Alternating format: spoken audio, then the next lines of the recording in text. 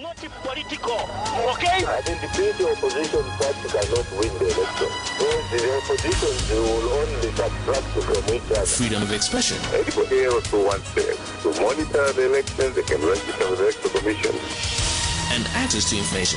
Give power to the people. We believe very strongly that self-regulation is the best way to go in as far as regulation of the media. This is Face the Media, brought to you by the Media Institute of Southern Africa, MISA Zambia Chapter. Face the Media, giving you an opportunity to express your views on matters of national interest. MISA Zambia, promoting media freedom in Zambia.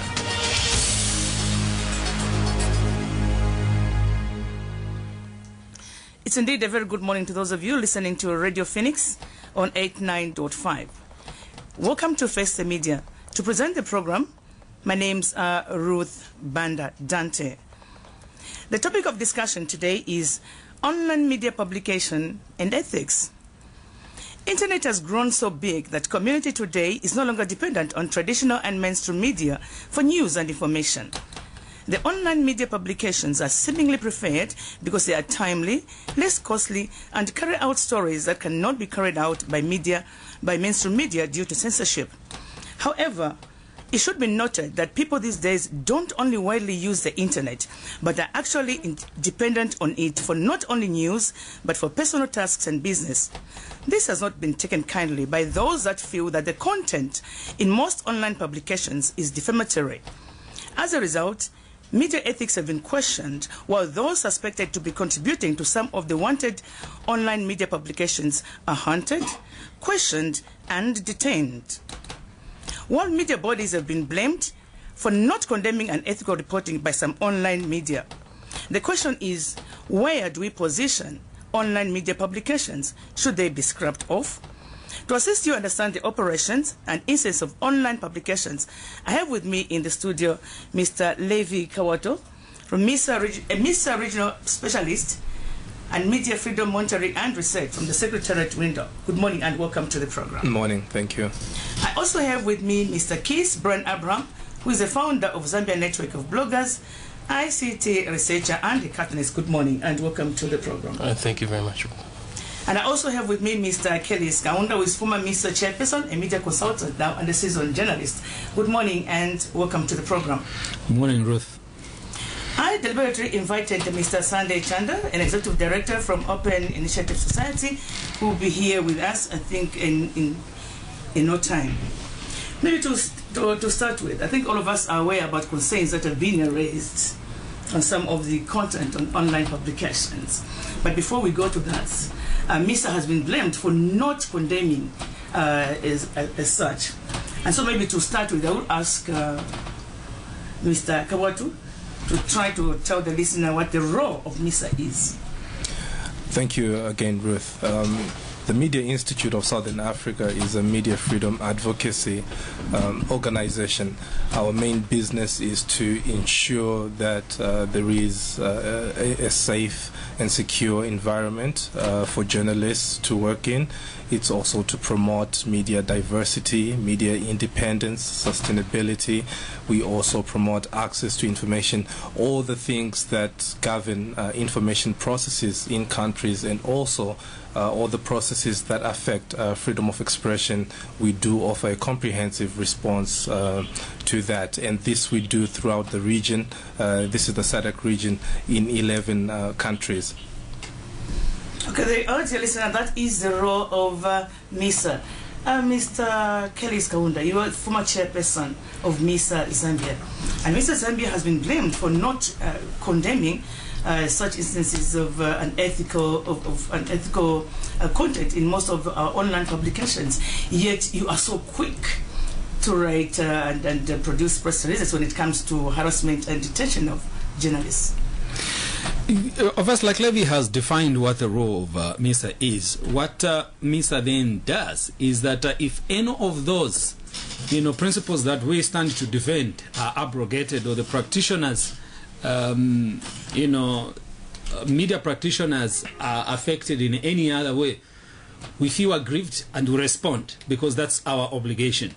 Now, what we have done in this country is to be able to say, look, MISA cannot be a judge at the same time, of the content of its members. So the decision was made in this country that we should form an independent body that should serve some kind of a court of honor in the name of MECOS, the Media Council of Zambia, or Media Ethics Council of Zambia, MECOS. Now, MECOS is not a creation of MISA. MECOS is a creation of all media associations in this country, so that aggrieved parties bring their complaints to this independent body for adjudication. So we as MISA react when we're aggrieved in those areas that form within the jurisdiction of our mandate. And if we are going to be affected in this arena, then we are going to react. Now, what is happening in this country is that people are expecting us to grieve on their behalf, so to say. If, for instance, Party A or PF or Heritage Party or whichever individual is aggrieved by the content of whichever newspaper, what we expect them to do is to express the fact that they are aggrieved, and the expression of grief is by them making use of MECOS. Now, the problem that we've had in this country is that people are not making use of MECOS. At some point in the history of this country, just after MECOS was instituted, it had a number of cases that were coming before it. Now, that was an opportunity that this country was giving MECOS to develop, a body of cases that in turn was going to give it experience, and in turn was going to be an affirmation of confidence in this institution. But then there are others that have been sabotaging the institution, calling it weak, calling it ineffectual. It only becomes weak and ineffectual when you're not using it. But when you do, as a code of honor, then collectively we'll be developing this very important tool in our democratic, in our quest to develop these democratic institutions. Maybe, sorry, is government aware about MECOS? Yes, the government is aware about MECOS. What I just know is that there are some government officials that have been cynical about it. They would rather use state institutions like the police or investigative wings to deal with those that they think are grieving them, other than using MECOS. But MECOS is well known. It's been there for several years. I mean, we established it during MMD times. So we better make use of it if we are serious about promoting self-regulation, in the media. Okay, Mr. Kawat, you are from the Secretariat. Now, this is the position that Mr. Zambia is facing. Government feels it very, very unfair that when there's some detention or questioning of any journalist found wanting, MISA is going to release a statement, whereas they've not been condemning what has been written by most online publications. Okay, I think we continuously insist that MISA is not a regulatory authority. MISA is an advocacy organization, and MISA has been instrumental in the setting up of various media councils within the region. Most recently in Zambia, and referring to what my colleague has just said, I think what has been previously called MECOS has now come out as the Zambian Media Council, ZAMEC, as it were. So we have always continuously brought ourselves to the fore and considered multi-stakeholder approaches to the issues of governing or instituting certain principles that govern the conduct of journalists in all the countries in which we work in. And we have not done this as a single entity, but we have tried as much as we can to involve governments, other civil society actors, even the private sector, to sort of come up with a unit that represents our aspirations and also captures the aspirations of citizens in those respective countries, in line and consistent with constitutional guarantees of freedom of expression. Thank you so much. Maybe at this time, let me welcome Mr. Chanda, good morning and welcome to the program. Good morning, thank you. Good morning, thank you, sir. Okay, we are looking at online media publications and ethics. Yes. I think you are aware of one of the media online publications that has been blocked by the state. Yes. And right now in the studio I have with me MISA, because MISA has been blamed for not condemning, but quick to react when government questions or detains any journalist wanting. So this is our discussion this morning. Right. Kiss, you are a blogger, you heard it for yourself. MISA is not a regulatory body, they have a role. Yes. They have their own role to play. And you are a blogger. Yeah. Why have we had such content that today has led to the blocking of one of our media online publications? Well, I think what the institutions are undergoing now is a short circuit because they don't really know how to deal with new media. I think institutions in Zambia are not developing as fast as technologies and innovations in technology. I mean, all these institutions have been designed, to ensure that freedom of the press and journalism functions within an institutional framework, and there is freedom of expression. But what the technology has done is that it's gone ahead of this and gone beyond just simply journalists and professional media practitioners, but also allowed ordinary citizens to publish their content and reach thousands of people, a wider population than even before. So now I just imagine that the institutionalized freedom that we've had can't deal with this institutionalized freedom that the public is practicing. So perhaps this is why, in order to deal with this situation, certain institutions want to control the public, and they'll use all means possible: censorship, violence, etc. Do you have anything to add? Yes, I would certainly agree with my colleague, Keith here, especially when he makes the point that policy is always lagging behind. And we have seen this in the arena of internet freedom and new media technologies, that it's only now that organizations are beginning to offer a response to what's happening in the tech sphere and in relation to freedom of expression in cyberspace. A few years ago, we were talking about how mainstream newspapers, radio stations and television stations should start opening Twitter accounts, Facebook accounts and the like. This was already happening. A lot of citizens, and may I throw in a term which was called, or is still called, citizen journalism, when this was the phenomenon or the exercise of citizens who, performing what would be called journalistic duties. But this was, as Keith says, sort of institutionalized. Should we then have called this citizen journalism to begin with at all? That's a whole different debate.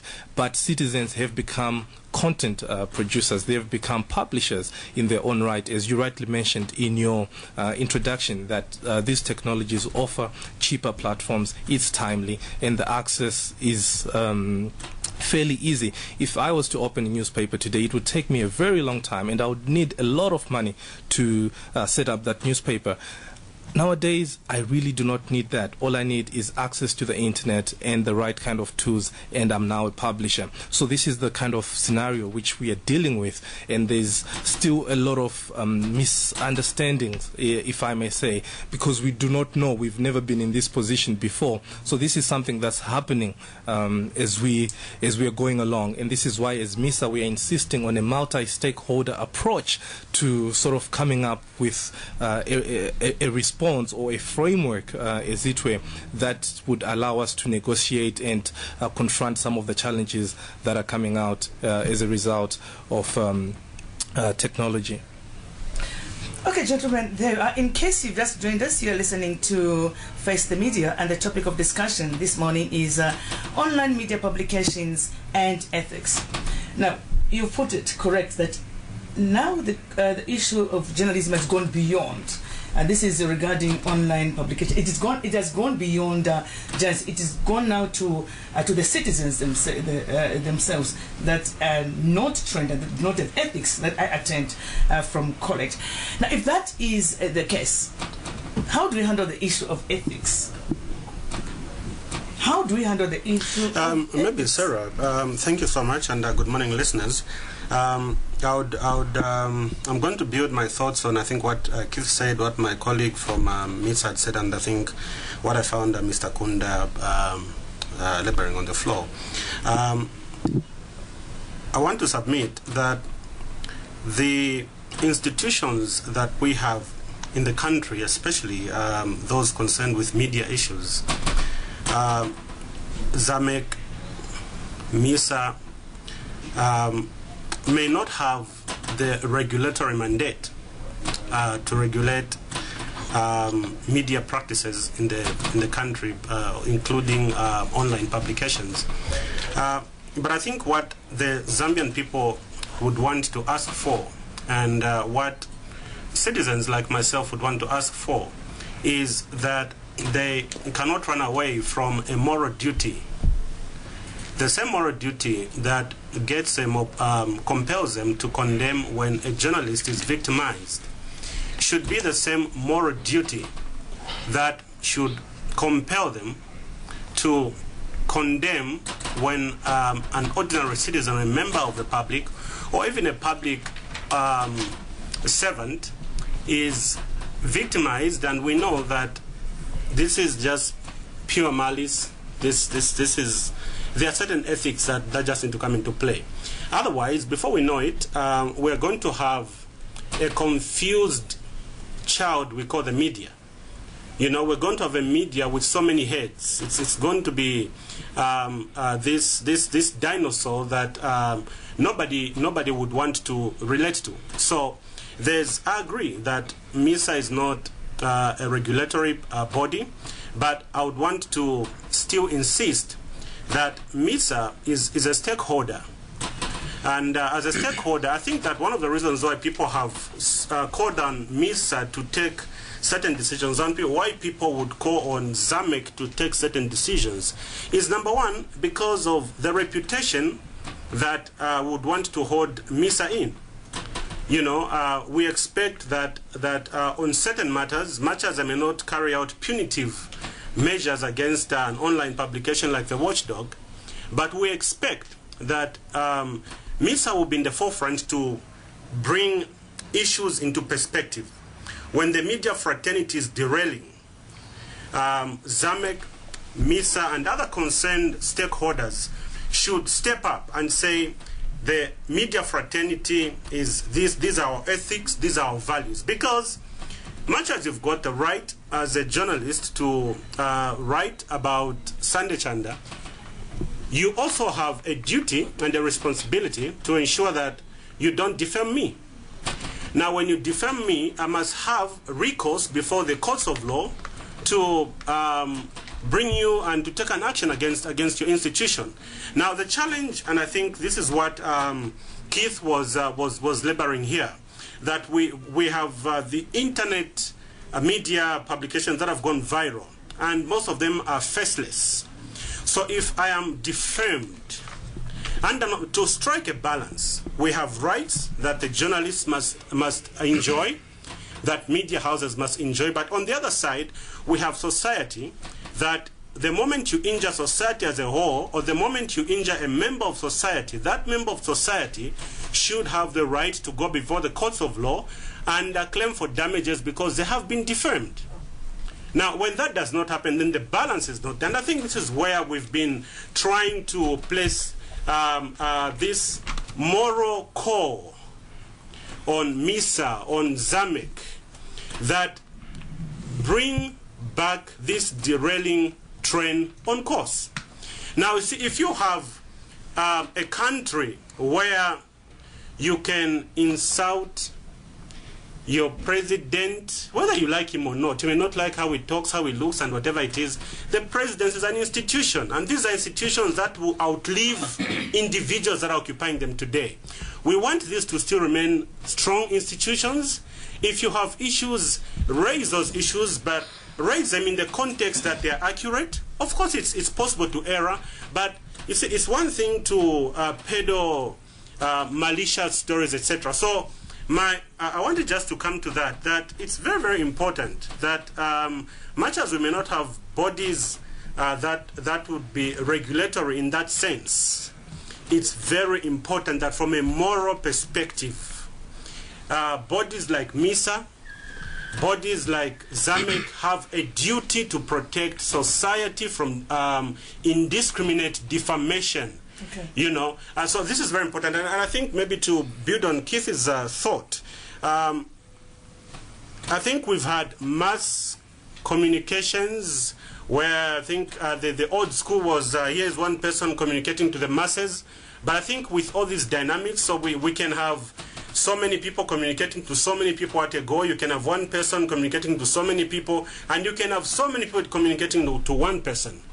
And I think these are the challenges. And of course, navigating the technological era and the challenges that will bring will be very challenging. But it's very important that I think bodies like MISA, when we say what we send, when we call them to take certain actions, because we think this is a stakeholder, and where else can we run for in terms of help? Okay, thank you so much, Mr. Chanda. Before I ask Mr. Kawatu to react, you mentioned a very good statement where you said the president is an institution. Yes. Yeah. You mentioned it. When you say the president is an institution, yes, you're simply saying he is an institution and there's no private to an institution.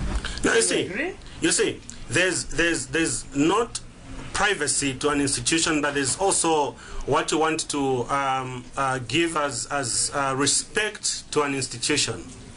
Now, let's take aside insults. But let me lay this case. There's privacy to you're not going to bug into the president's bedroom because you think he's a public figure, so he has no right to privacy. Yes, he still has rights to privacy. So boundaries are going to be there. You know, you're not going to trade his private issues into the public space. Privacy will be there. That's most of the reason why. If you defame a person like Sunday Chanda, the only thing that is going to happen is that Sunday can just go to the courts and press for damages. If you defame a president, it's a criminal matter. So this is where the institution comes in, and it's not about a person. It's an institution, and I think that we must be a country. Let's migrate to a level where we can have regard for institutions. Okay, Sandy, can I just share some thoughts with you? Please do. You see, the problem that we've had with this debate about ethics or lack of ethics in this country is that you know, there are just debates out there. But the reason why ZAMEC was formed is it was for the purpose of formalizing these complaints. I do not think that anyone, not even me, you know, has the authority to simply look at the story and say, okay, this is unethical. Oh, this is malicious. The story is not unethical, is not malicious until proven otherwise. Now, how do you prove it? You prove it by saying to the country that we are selling to you as a country a self-regulatory mechanism as good for democracy.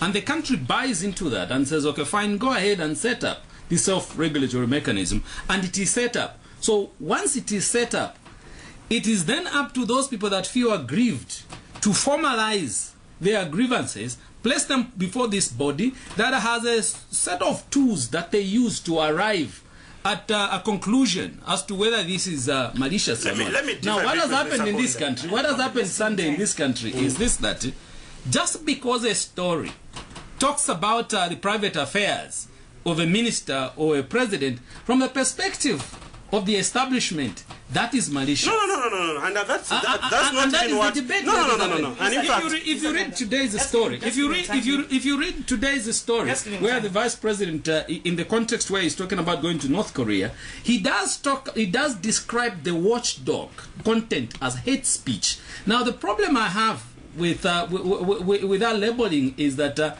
you must have a formalized institution, you know, that is mandated and qualified to label something hate speech. Now, not individual. Not individual. This is where the problem is. No. I think that let's not pretend that we are not living on earth.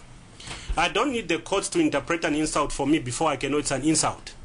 Yeah, but that is where I have a problem. Now you see, it's defamation has been defined.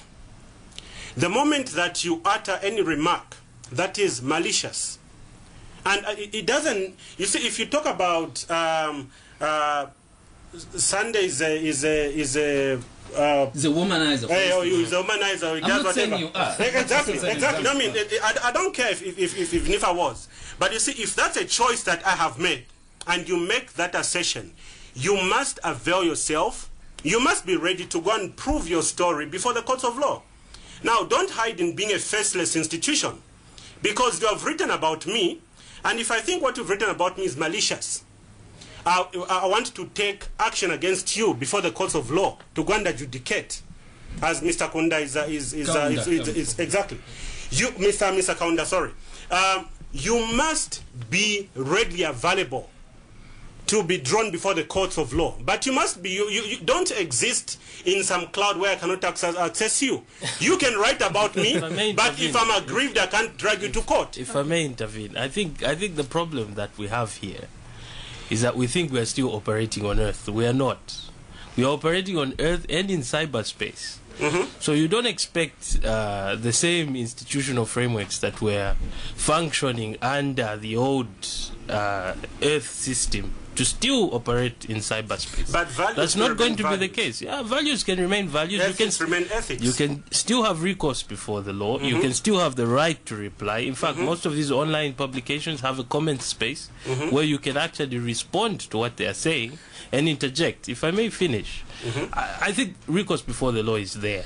But I think the problem that we have is expecting to enforce the same old laws in cyberspace that we've been enforcing on the media. I understand you very well. And really, just to put things into perspective, if you look at the genesis of media in Zambia, I mean, we started off with radio. People couldn't respond. Things were just being handed down to them. Then we had TV, which was behaving the same way. Now we have radio where you can actually call in and have your voice heard. But with the internet, things have changed.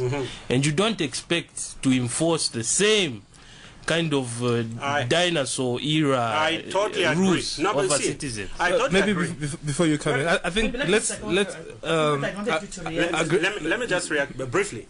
What is important, and I agree with the cyberspace and the earth issues, etc. For me, I think what is important is that even if you are operating in cyberspace or you are operating on earth, when you write something that is malicious and damaging about an individual, go to court.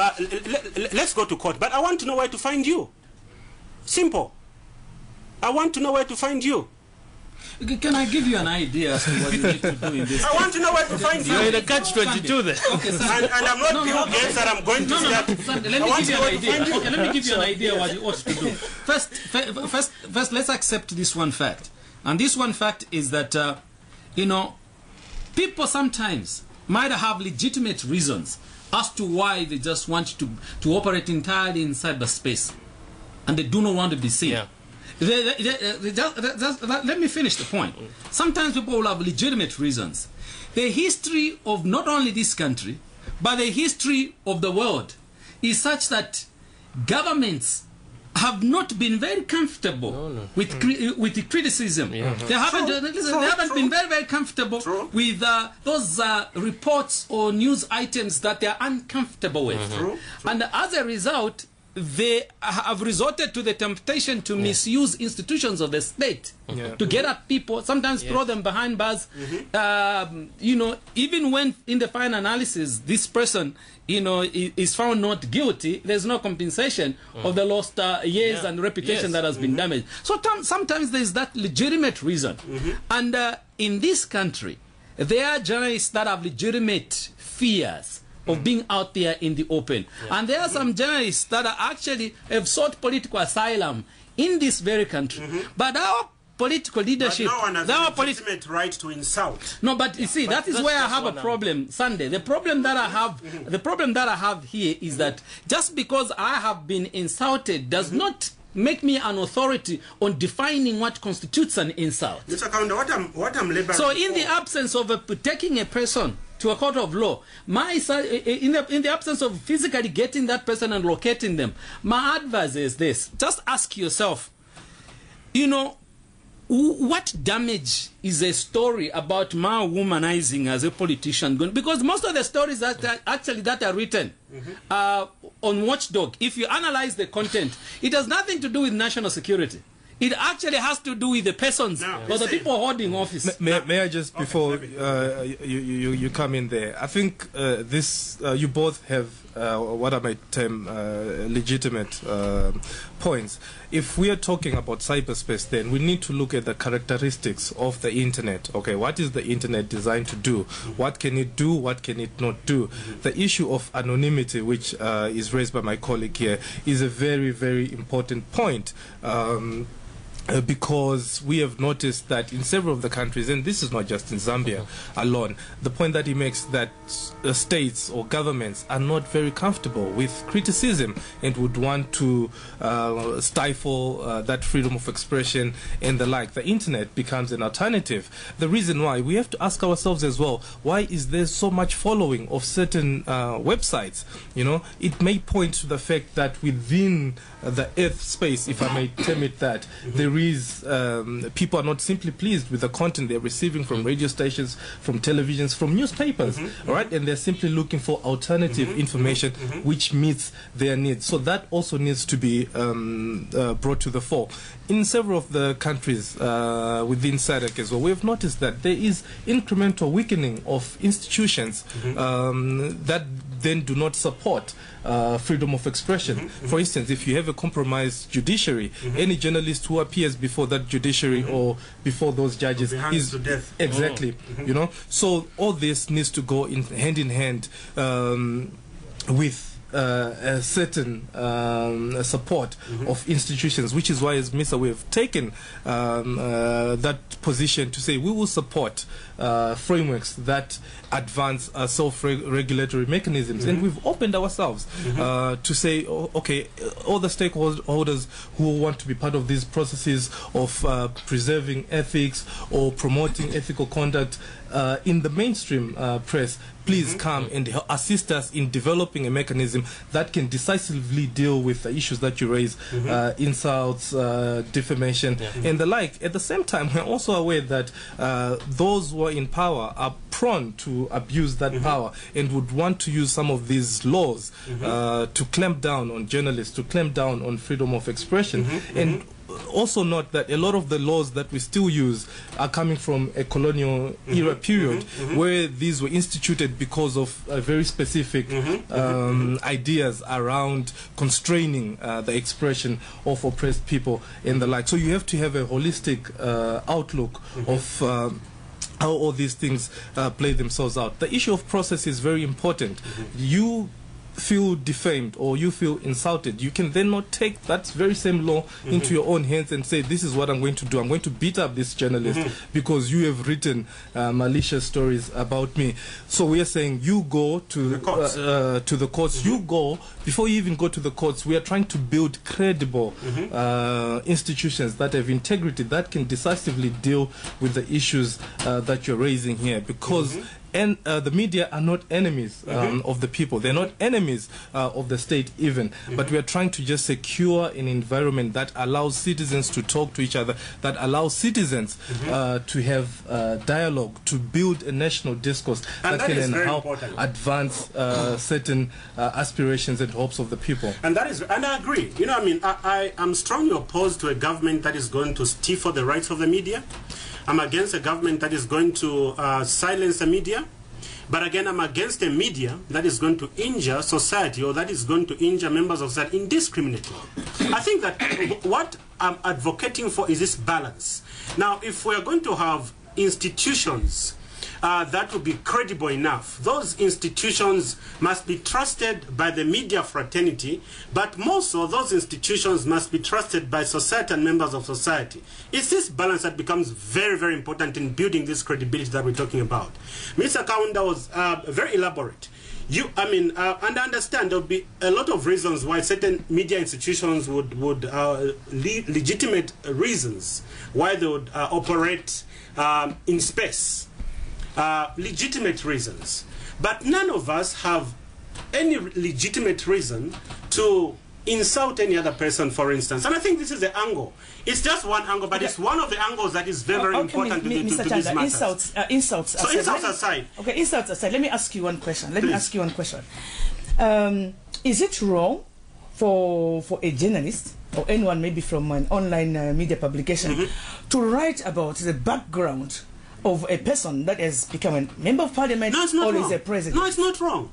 It's not is wrong. Is it wrong for a journalist to review a criminal record it's not of wrong. a person in public? It's a right. You see, and get my point. When you talk about defamation is when you do something malicious and something that you cannot prove. So if you write something about someone's background, right, and those people feel that you've misrepresented their facts, the balance comes in that you should be able to go into court and prove your story. But there's nothing wrong with you writing about my background or some criminal record somewhere or stuff like that. There's nothing wrong, for as long as you can substantiate your story.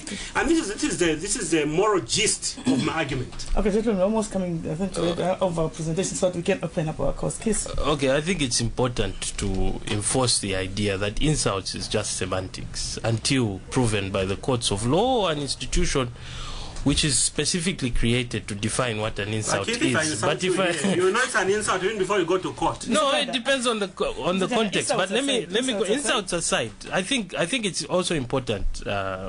My colleague Kelly is here, brought a very important issue. Why is it that these institutions are operating in cyberspace? It's also very important to understand why. We're living in a culture where freedom of expression is not very welcome by the institutions that govern us. I'll give you an example. There are so many journalist friends of mine who are on the street simply because they wrote something that either their editor or the state was not happy with. So they lost their jobs. And now they're on the street. Yeah. And there's so many journalists who have been edited out of the mainstream publications, you see? And what do you do with all these journalists who feel that they have a right to write, who feel that they have a right to make fair comment on what is happening within their society, who feel that authority should be accountable to its citizens? These journalists are writing online. And do you think these institutions are happy that these journalists still have a voice? Of course not. They want to shut even their online voice down. So now, if you're going to entertain the notion that authorities can shut down everyone who is practicing their trade, I'm not even supporting that. Yeah, I'm calling for a balance. What we need is balance. Well, the balance is there in the right to reply. There are so many mechanisms. Okay, and please, by the way, if you've noticed on these online publications, perhaps 80% of the content on those publications online is people commenting. So somehow in society there is a need to let out the pressure, and these institutions online are providing that space, which has been created by the intimidation within the physical space. I want you to be candid. This is Keith. Sorry. Mr. Chan. I've followed this media for a long time. But if we're going to be candid enough, let's be agreed. Let's be very agreed that this balance is critical. And even when you talk about the right to response, etc., you see, there are certain online publications that the moment you blog and it's something that is that they don't want to see, it will be your statement or whatever is awaiting, whatever, and it will never appear. So even the blogging itself, what they admit on the bloggers column is also edited. Then start your own blog. Okay, but I mean, how many blogs are you? You're going to have 13 million blogs. There's no problem. Let's get to Mr. Okay. But I mean, that's not the argument here. The argument is that can we have ethics? Can we have values? Through the moderator. Let's give Mr. Kawat from the Secretariat a chance, I think. What has been the case in these other countries in the SADC region? Absolutely. I just wanted to mention that as well, that within SADC, we've had journalists, most recently in Tanzania, 2 journalists killed in what is strongly linked to their work. The other journalist had a tear gas canister blown into his stomach whilst covering a demonstration by police in full view of of people. So these are the risks that exist, and these are the risks that are confronted day by day by journalists out there and within the region. So that voice Keith was talking about, that if there is a need to then take that voice, when you feel that you're being constrained, you have an alternative online that you can then share your views with a lot more people. Now, our position is that if we are to, because this is something that's new, and I'm sure we all agree that this is something that is very new to us, we must ask ourselves, what are principles of freedom of expression consistent with the democracy that we preach? And if we agree on those principles to say this is freedom of expression, and if I'm advancing the notion of freedom of expression here, I'm not saying the freedom of expression right is absolute, that it's not subordinate to other rights as well. That's not what we are saying. Rights have got their own limitations. But if we are to make mistakes, if we are to err on these matters of internet freedom, then let's err on the side of protecting freedom, because you cannot fully trust those in power. You cannot fully trust the state to act consistent with the notions of citizens' freedom. The last thing that I'd want to put across as well here is, you mentioned that we might possibly end up with 13 million blogs.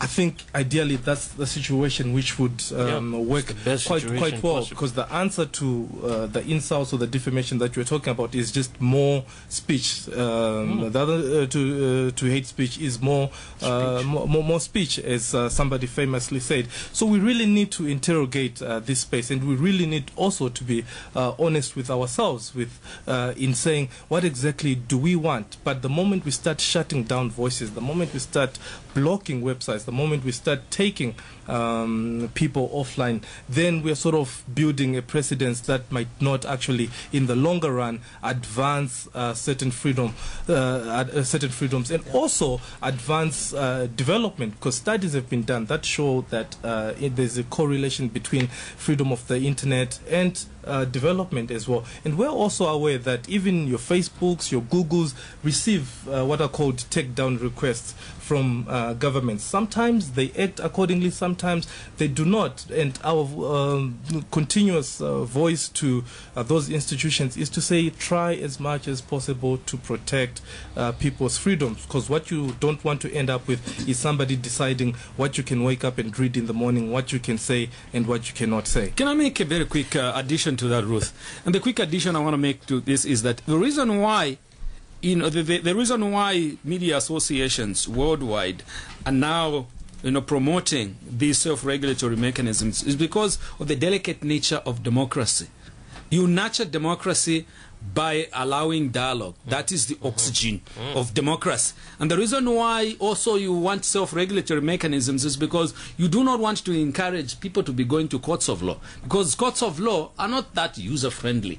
They have a tendency of dampening the spirit of democracy and dialogue. That's what democracy is all about. But then if you insist that whatever mistake is made, whatever feeling that you have, you've been aggrieved, you always want to go to a court of law, there's a very high possibility that at some point people will just be quiet. And another problem of people being quiet, and I'm not very comfortable being in a company of people that are quiet most of the time. That's because there might just be some arsenal that is building up, and at some point they're just going to blow up like a nuclear facility. So you want your oxygen, you want your democracy, inhale and exhale. Yes. Yeah, but see, even when you yawn and when you exhale, exhale and yawn responsibly. 10 seconds before we... 10 seconds, I think I'll just say one thing. It's important that you allow people to thrive online, because the rest of the world is thriving there. Do you want a citizenry that is feeling afraid to even express themselves online? Look, it's a big space. We need to colonize it. Let's put our content there. Already Zambia is receiving information like it's a waterfall from everywhere else. Where's our content going there? We have to put it there. Let's innovate. Let's create. And 10 seconds, I agree that in 10 seconds it's very important that we crowd this space. But I think let's also not leave behind our values and our ethics. It's very, very important. Okay, thank you so much, gentlemen. I think we will break up for commercial, and when we come back, we'll open up our lines. The number to call is 229262, 229262, or you can call us on 226841, 226841. So a great scrapping or blocking is not a solution. Then what is a solution?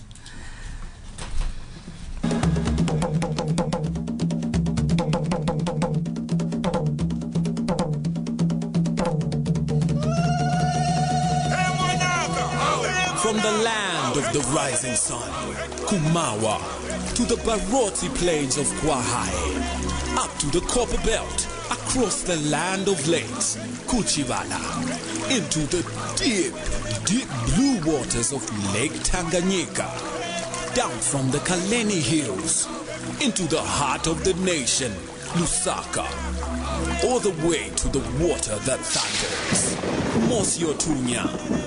Everyone wants it. We all want it. Regulated media is more effective in collecting and disseminating information. This is because self-regulation enables the media to work freely. Self-regulation is a much better approach because it removes the possibility of government interference in the media. Obviously, that's a serious threat to freedom of expression. That is why MISA Zambia is committed to the quest for self-regulation of the media. Join us and support media self-regulation to promote good governance and democracy. MISA Zambia, promoting media freedom in Zambia.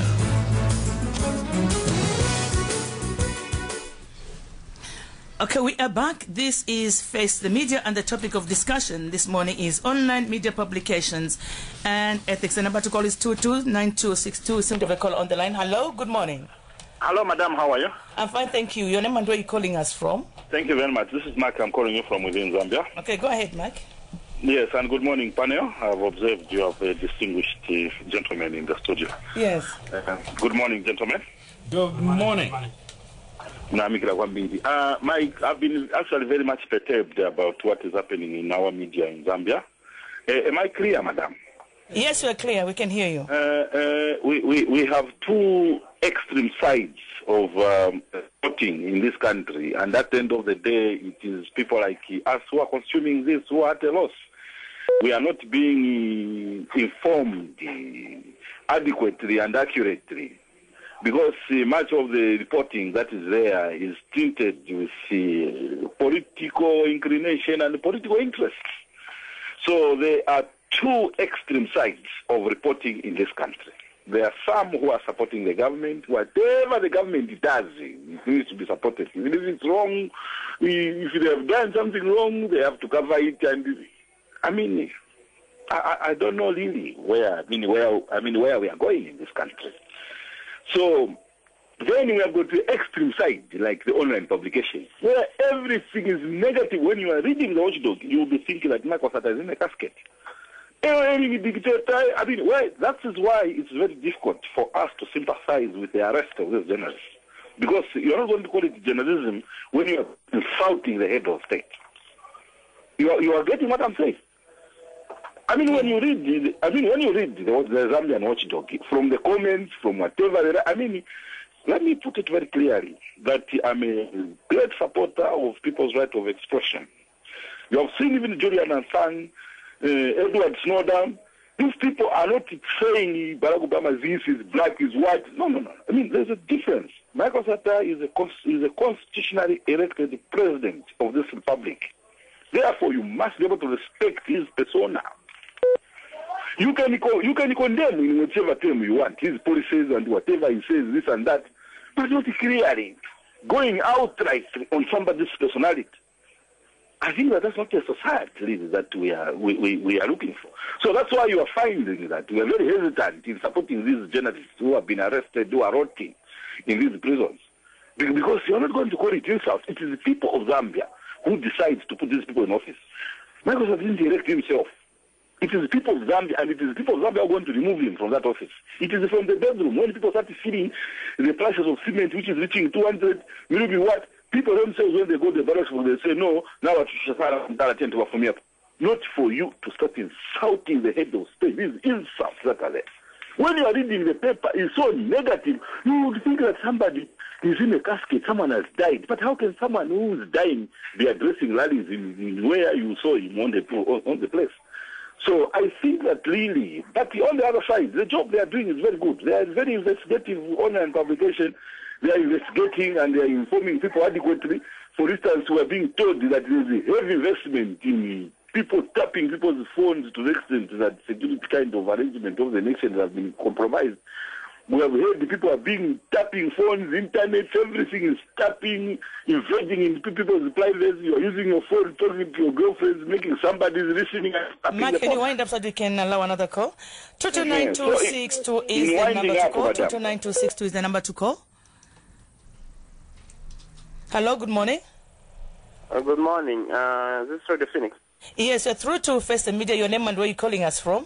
This is Peter Namakoro. Peter, go ahead. Good morning, Mr. Kelly Kaunda. Good morning, Mr. Namako. We are fine. Well, I just wanted to say you're spot on actually with your contribution. I like the way you are bringing out those points. You know, one thing I've just noticed is that in Zambia, people pretend, you know, they want to bring out their personal agendas and try to live an artificial life. Whatever you're talking about, yes, very spot on. Your colleague on the other side is, I think, the lost cause. He's not representing any. I think he's just representing himself. And to the moderator, please try to bring more serious people on stage like Kelly's Count and the others. Thank you. Okay, thank you so much. 229-262 is the number to call. 229-262 is the number to call. 226841 is the other number that you can call. Do you want to react to our first caller, the second caller? He didn't mention him. We seem to have a caller on the line. Hello, good morning. Good morning. Hello, good morning. Good morning. This is Auntie Dorothy. I'm calling from Lusaka. Yes, Dorothy, go ahead. Yes, actually, you know, it's very disturbing when you hear people saying that we should not have blogs in this nation. We need as million and million as possible because we are living in a generation which has to be informed. We are tired of living in a place whereby like we are bushmen. No, we want to be informed. When you go to Uganda, President Museveni has been sitting down on people because people have been informing the nation what is going on. What happened to him? His own intelligence, a person he trusted, he ran away. He took his family 6 months away. He told the press to now report publicly what he didn't like for the government. This is the reporting we want. Zambia is very late. We want to be told the truth. We are tired of people who support even things when they are wrong. When they are correct, let the reporters talk the truth. And, you know, the reporters also, you people, you don't go around to find out of the economy what is going on. The street vending, the people who are affected, you are not going. It's like you are just reporting on politicians. Are the only politicians leading in this nation? Be informed. Go around and find out how are the people faring in this nation. Are they happy or not happy? Because people are scared. Even here at Kamwala, you can't talk. People are scared because fat cadres will pounce on you and kill you and everything will be done. That's not the Zambia we need to live. You reporters, you have to do a great thing. Let's not support for the sake of support. When something is right, let's support it. But there are so many wrong things that we are seeing in this nation. Thank you. We need more blogs. Thank you. Thank you so much, Dorothy. So I think I was making a mistake on the number. I was mentioning 226292. 226292 is the number to call. Seem to have a caller on the line. Hello. Good morning. Hello, good morning. Hello, good morning. Hello, good morning. First Media. Hello? Your name and where you're calling us from? Thanks. This is Derek. I'm calling from Lusaka. Derek, go ahead. Thanks. Good morning, panel. Good morning, Derek. Yes, thanks. Kelly and the other gentlemen, I must say that you're articulating issues so well, and that's what we need. You know, it's I think Zambians, this issue of cyber, I think it seems to be it's a new phenomenon. Hence, embracing it actually, it's being segmented. On the other side, you hear the government talking about how important it is for people to have computer skills. And there are these things being done like in Kenya, Uganda, where they're encouraging everybody to being given a laptop to know these things at an early stage. So we should understand that we are moving into these things at a very serious pace because Zambia is part of the global village, and the news inevitably has to come through for people to know what is going on. So the issue of insults that are being talked about, you know, I don't know, people are not living in reality. These print medias, I will cite, for example, the Post, way before our president came into power. You and me do know very well, unless you are not in Zambia then, that the people who actually talked ill or would say insulted Sata, it's the Post newspaper. And barely a few years ago, Zambians have forgotten. And these things that are coming up, you know, when you read Watchdog, they sometimes they would just quote what somebody had written, and probably people would say that is an insult or not, but these are the realities that are there. So I think the issue of trying to cage the online media, it will not help us. If anything, we should encourage people to go into that area. What is important is... Thank you so much. 226292. 226292 is the number to call, or you can call us on 236790. 236790. The other number to use is 226841. As we wait for our caller, do you want to react? Yes, many thanks to the callers, and I think they're all raising very pertinent points. I just want to insist that as MISA, we are pushing for a multi-stakeholder approach to the issues of online publishing. One thing is clear, this is not going to be reversed. You can close down the Watchdog today, another Watchdog will come out tomorrow. You close it tomorrow, on the other day there will be another Watchdog, or indeed any other different publication. So the online trend is not going to be reversed, and that is clear. But our position then is this: we need to have a multi-stakeholder approach. We need to shape these things together. One of the things that we've done most recently is to conduct research on how people are using these online tools, how people understand issues of security, of surveillance. One of the callers was talking about communications surveillance, which, you know, the state has power to do. As we speak right now, you know, who really knows, you know, who has their phones bugged or not. So all those things and all those elements form part of freedom of expression within cyberspace. So we have communities that we need to reach out to. The media themselves, yes. The bloggers, cases here. Institutions like ZICTA, for instance, need to be engaged.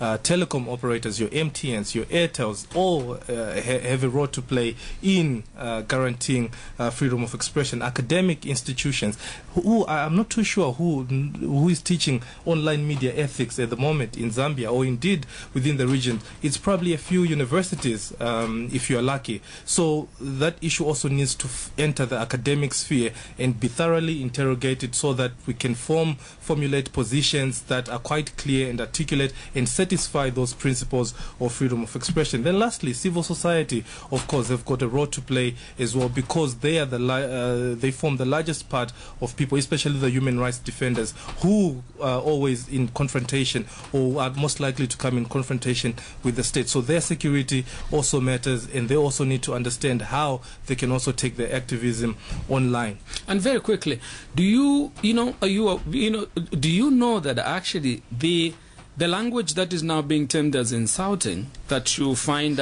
in a Watchdog in particular, is to a large extent actually a reflection of the language that is normally used by our politicians in this country. You know, if you were to examine the language that is employed by our politicians on public rallies, especially that now Zambia is in election mode ever since the last elections, because you have an average one by-election every week. If you listen to the language that is employed by our politicians, you even wonder whether anyone has even the moral right to label what is on the Watchdog as insulting. I'm at a loss to really understand that.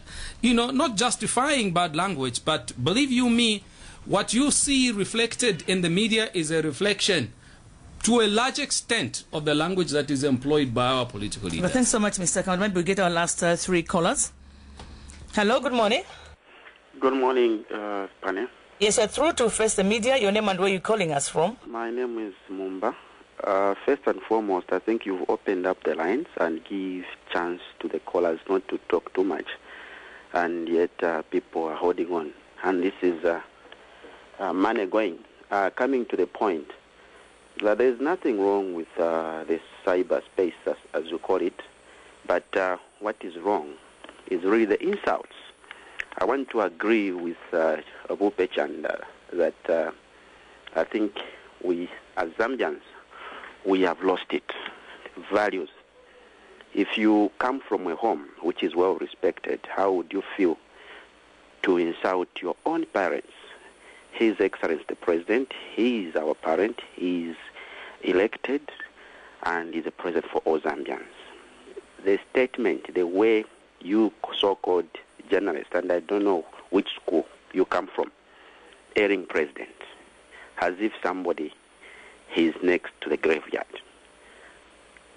Somebody who is your head of state, you continue insulting, no respect, and you call that as moral right as a journalist? Come on. Have morals, have values. We are Africans, later on Zambians. We have one Zambia, and this is the only country we have. We are not going to allow our leaders being insulted in the name of the cyberspace, in the name of democracy, and you call that democracy, and you come from homes, you Kunda, and you call yourself Kunda. I don't know where you are Kunda from where. You should have values. Don't bring this Eastern and Western culture, and you think you are so educated. In fact, you are just exposing yourself that you are one of the people that are perpetrating and also trying to encourage anarchy in this country. Thank you very much. Okay, thank you so much. Let's get our last two callers. 226292 is the number to call. 226292 is the number to call. We have a caller on the line.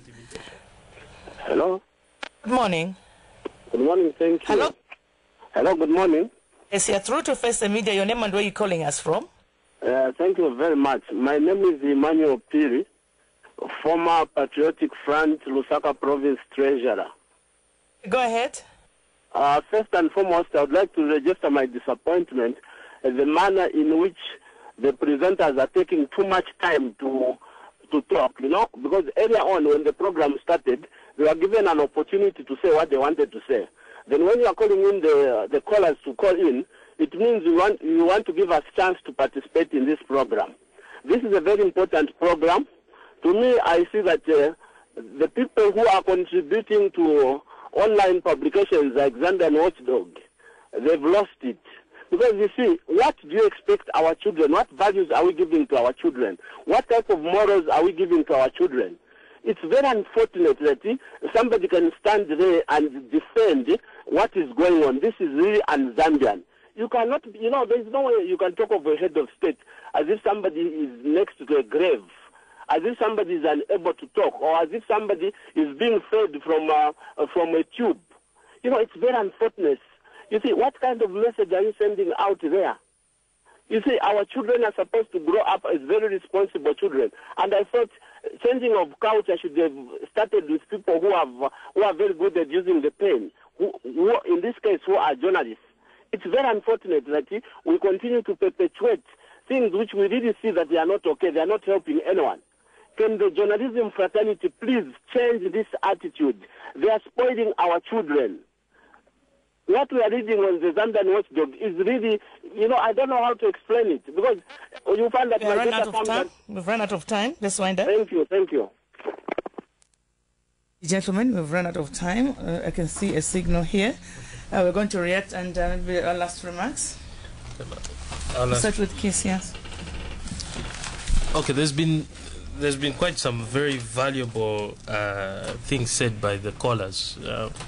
But I think one of the main things that's coming out of what Dorothy said is that she feels afraid to even speak when she's at City Market, because she thinks the cadres are going to lynch her because she said something against the politicians. But I think Zambians should rethink the mystique that they have around the politicians that govern them. Really, they are also as human as you are. You are the ones who elected them, and they are accountable to you. I mean, we've had how many presidents now? Since Kaunda, we've had 5 presidents. Presidents come and go. But their responsibility when they come is to spend your taxpayers' money so that they bring you development. There is nothing wrong with you asking them where they are spending that money. And there is nothing wrong with you airing your views wherever you are. Please, don't be afraid. Publish what you say, what you think. Yes, Mr. Chanda?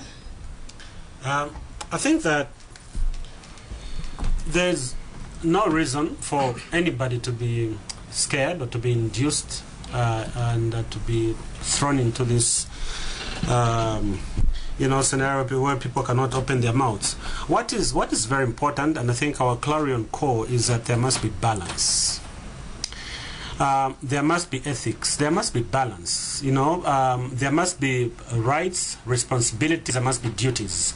And I think the moment that we miss out on this balance, then we lose it as society. Nobody would allege that we elect angels or angelic beings to these public offices. But what is more very true is that as a society, as human beings, the reason why we have regulation, the reason why we have law, the reason why we've got courts, etc., etc., is because society must be regulated by law.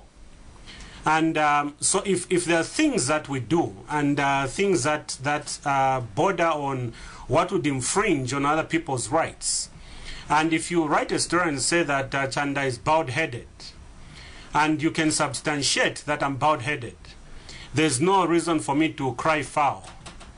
But if you're going to write that Chanda has got two genitals or whatever it is, you must be able to prove that. You must be able to prove that, because if I take it as defamation, I must be able to drag you to some place where both of us is a fountain of justice. So, and let me make it very clear that I'm not against the watchdog per se. I think what I'm calling for is this balance, this ability to bring in ethics in this. If you're doing a true story, bring it out. But again, for those that would feel injured, and I know that these again are the challenges with online and the advent of technology. The advent of technology is that it's very hard to bring everybody to book. And I believe in the self-regulation, for instance. And self-regulation must also be carried out within the context and the framework of these ethics. That when we report, we can be spot on with truth, and there's no malice, etc. Because we are writing about people, human beings. We're not writing about stones or whatever with no feelings. So it's very, very important. For me, I think it's this balance. I know that there are these concerns, and we have condemned the harassment of journalists. I have got so many friends within the media fraternity, and I know about some of the people that Keith was talking about who could be on the streets today, and we're saying that, you see, that is wrong. That is very wrong. What is right is that let's have a society that is open enough, but let's have a society that is also balanced. You have reporting on one side that is factual, etc., but you also have society to care about. Remember, the media, the journalists also have a duty of care. And this duty of care should be that we must not lose the same society that we're trying to inform. It's very, very important. So our core is that with the advent of online publications, what we need is this balance, striking this. It doesn't matter who's perpetuating insults, whether it's a politician or it's a journalist. What is wrong is wrong, and let's not embrace and accept things because this person is doing it, so we can also do it, etc. What is wrong, and let's be courageous enough to point out those things. So this is our submission, and going forward, and I think that my colleague was spot on that. You see, you can't go on closing things, but what is going to happen is when we self-regulate, let's have these ethics, values, etc. coming into the picture. Well, thank you so much, Mr. Chanda. Mr. Kaunda? One of the most important ethical requirements in interpersonal relations or in whatever we do as human beings is this cardinal rule: do unto others what you'd like them to do unto you. And my appeal to media practitioners, whether online or otherwise, is that this platform has been able to provide you with reactions and sentiments of the public. So take them into account and take them seriously. And whatever story that you post online, just ask yourself this question: is this something that I would like to be done unto me? Is this something that I would like to be done unto my father? Is this something that I would like to be done unto my father, my children, and so on and so forth? Then the rules of fairness, will then be able to apply in whatever we do. That is my closing remarks. Yes, Mr. Kawata, lastly. Thank you. I'll reiterate, MISA is open to dialogue, is open to engagement, and we would really love to hear the views of various sectors of society in Zambia and within the region on how we can move forward in this. One last thing is that we still have a choice. When you wake up in the morning, you have a choice to buy the Times of Zambia, you have a choice to either buy the Post and whatever. You also have a choice not to log in on the internet. So you choose what the kind of information you also want to expose yourself to. Thank you. Thank you so much, gentlemen. This has been Face the Media. To the callers, really, I want to thank you so much for your contribution. Indeed, closing or blocking is not a solution, because the online trend of technology has come to stay. MISA is now calling for a multi-sectoral approach to try to look at how they can regulate the trend that is going on. And to those that were listening, I would love to thank you so much for listening. Until Thursday next week, it's goodbye. Thank you for having joined us on Face the Media, a talk show program of Media Institute of Southern Africa, MISA Zambia Chapter. MISA is a dynamic, member-driven regional organization with national chapters in all the SADC countries. MISA seeks to foster free, independent and diverse media in the service of democracy and development. For comments and suggestions about the program, email broadcasting@misazambia.org.zm. MISA Zambia, promoting media freedom in Zambia.